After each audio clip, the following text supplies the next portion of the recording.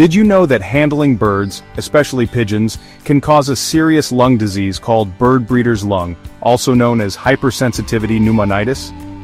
This disease is triggered by inhaling proteins from bird droppings, feathers, and dust. The biggest culprit? Pigeon stool, which contains Aspergillus fungi, a mold that releases harmful spores into the air.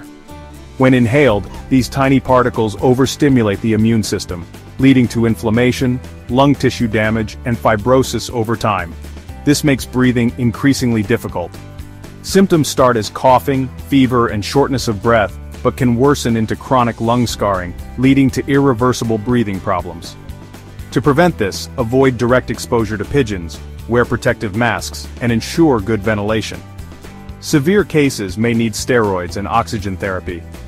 Pigeons may seem harmless, but their droppings can cause serious lung disease. Stay informed and protect your lungs.